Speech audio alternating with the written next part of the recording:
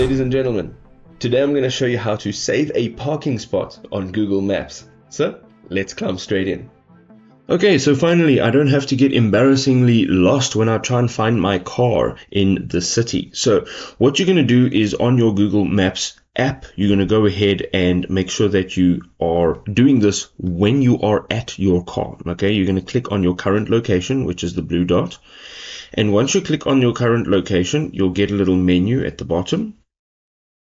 And this menu will give you a few options. It says your location.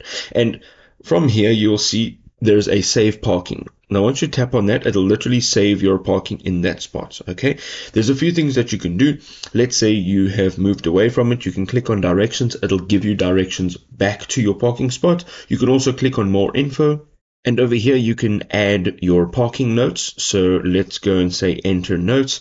You can say next to the big building on the left, or whatever the case may be. You can also, if you have a parking meter and it has a particular amount of minutes on it, you can actually set it over here and you'll get a notification when you are almost out of time. You can also go and change your location. So if you want to maybe do this after you've actually parked your vehicle and now you're not in the same spot, you can do so. Now, let's say you're done and you close Maps and you go out of Maps, you will maybe get a notification if your notifications are turned on for Google Maps on your device. But in my case, it's not. So what you're going to do is down at the bottom, you'll see Explore, You, Contribute, and Business. Go to You, and right at the top, you'll see a notification bell icon. Click on that. You'll see here is your parking location. Bam, you can click on that and you can find yourself. You can see this is what it looks like over here. It says you parked here. I parked on top of a building.